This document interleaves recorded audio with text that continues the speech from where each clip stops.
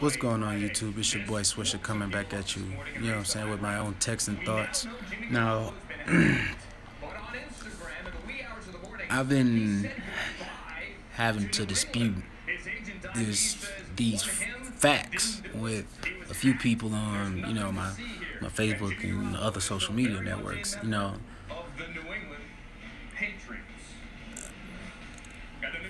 Is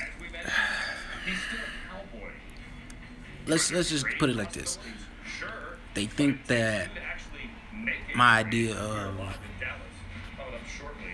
going out and actually seeing as how we just make the move for Brock, you know what I'm saying, we got rid of him and whatnot.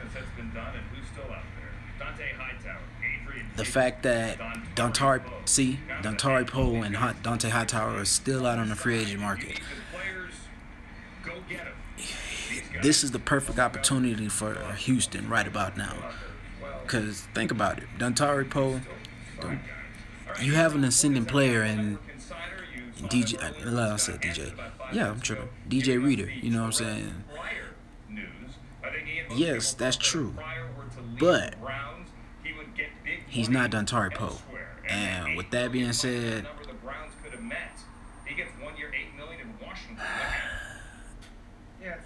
it is what it is. He's not Dontari Poe.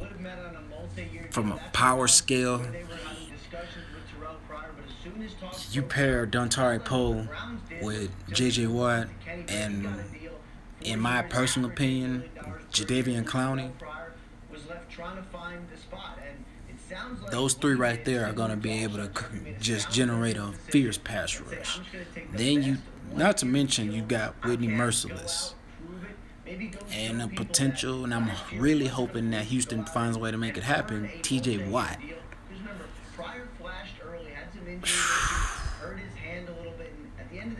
Now, another guy that I would love to add to this defense, Dante Hightower.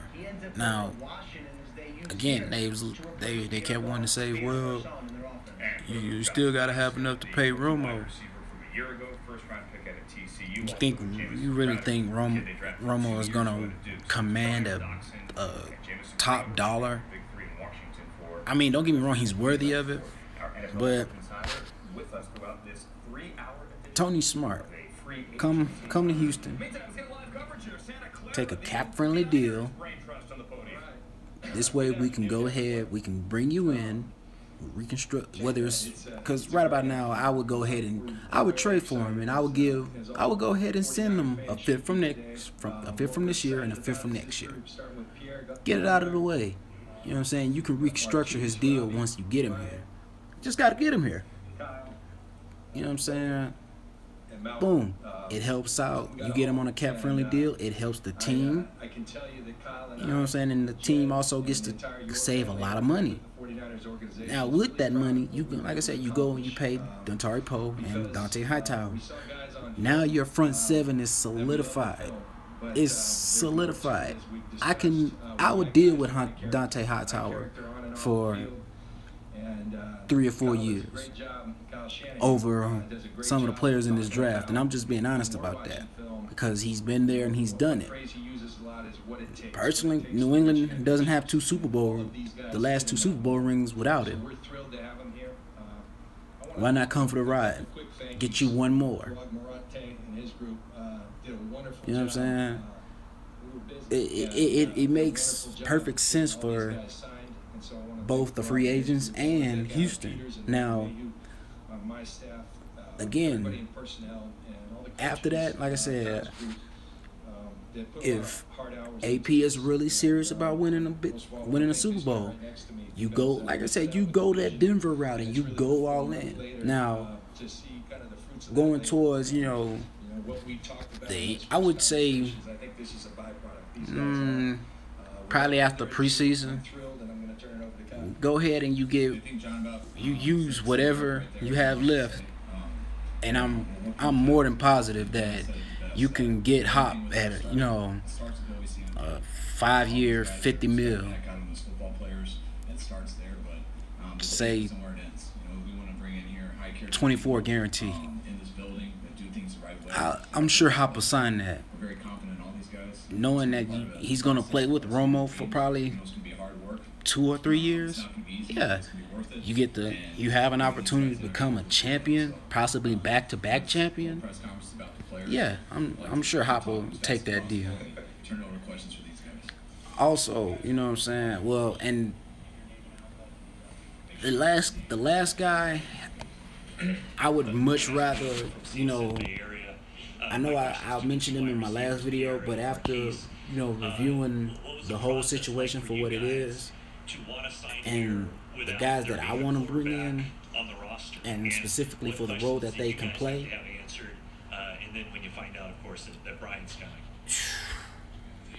watch out, man. But the guy, Sam Shields. Now, the only reason why it's iffy with Sam is because he's a #1 corner. And I'm not gonna lie, if it came down to it, if Houston could find a way, like I said, if they found a way to get rid of Brock, they can find a way to package J. Joe and Kush. You know what I'm saying? To potentially make room for these guys to come in and play. Because the Super Bowl is every player's goal. And if you're a defensive player,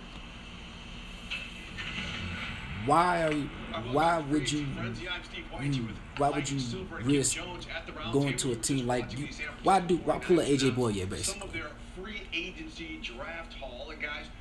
You go for the money, but at the end of the day,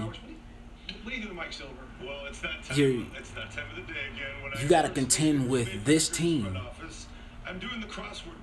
I mean, like it or not, if we get, especially if we don't get Tony, which I highly doubt it'll happen, I'm pretty sure we will. But even if we don't, you still got to go through us, like it or not. And that's one thing I didn't get with AJ. You have an opportunity to be on a Super Bowl winning defense, and you opted to pay for the paycheck. Now, don't get me wrong, I get it. He's a man. He has his family to feed. I get it. I respect it. Get your dollars. But at the end of the day, you could have taken that $12 million here and became a Super Bowl champion potentially. Because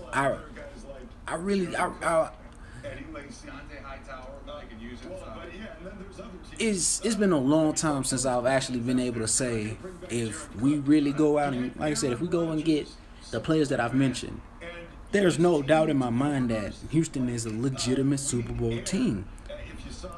Like, for real. I have no doubt in my mind about it. Now, like I said, and it's crazy they mentioning AJ now, but like I said, bringing in a guy like Tony, you know what I'm saying, he makes not only the team better, but think about it, he will make the receivers better. One receiver in particular that I'm looking forward to stepping up his level of play, Jalen Strong.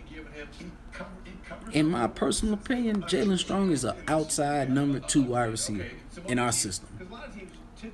You move Will Fuller on the inside, and you let him go to work.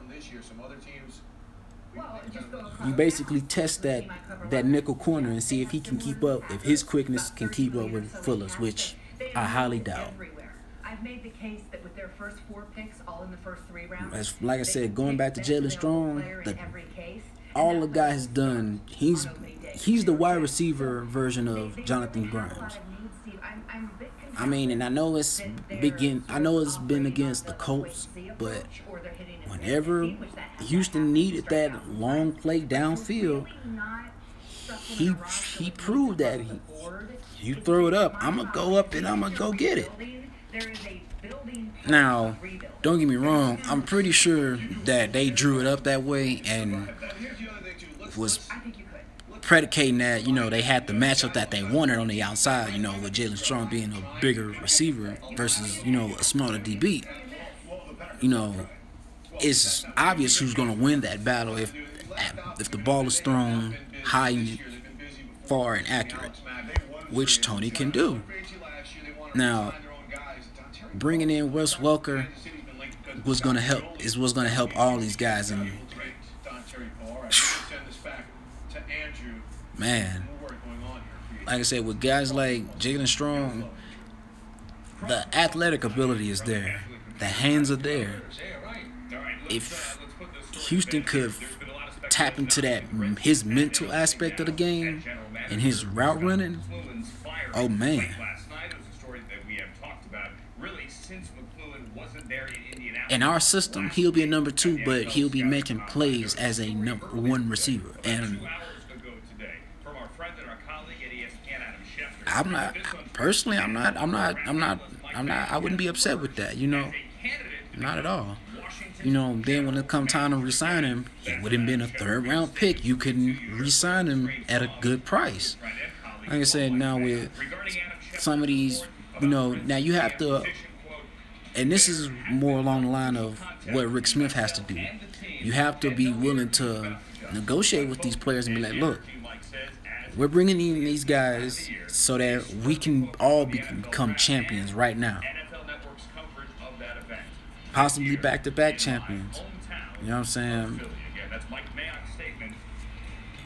We're going to offer you these kind of, we're going to offer you this deal. You can stay here and contribute to, this championship era, or you can go and opt out for the money. Again, when it comes down to it,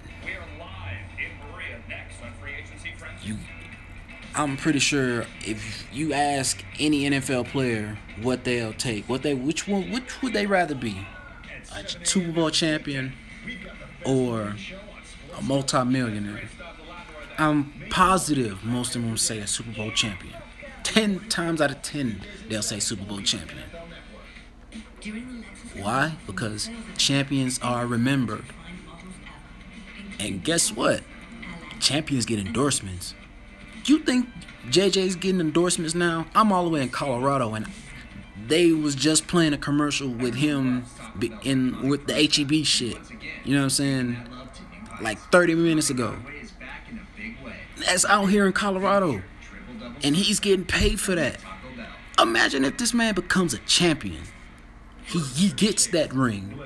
It don't even matter if he gets any more after that. If he gets that one, imagine he's already had a Hall of Fame career. That one ring is gonna solidify it.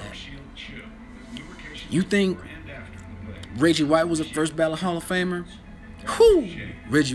Man, JJ is going, when he retires, that's going first ballot Hall of Famer, no doubt. No doubt. Guess who else is going to be who vaults himself into a first ballot Hall of Fame, once he gets here? That man, Tony Romo. Like I said, it don't matter if he gets. Don't get me wrong, I would love for him to get 2, because that would rub it all in Jerry Jones's face and make him have all kind of sour grapes, and all Texans fans and even Stephen A. Smith can laugh to the bank. Even though he's not high on Tony Romo, he'll just be able to laugh to the bank. Just at the fact that it wasn't the Cowgirls. You know what I'm saying? Shout out to my boy Ray Ray. Shout out to the boy LaFlame. Shout out to that boy El Sticky Lair. Shout out to my boy Reed. As for usual, like, sub, and peace. And always, go Texans.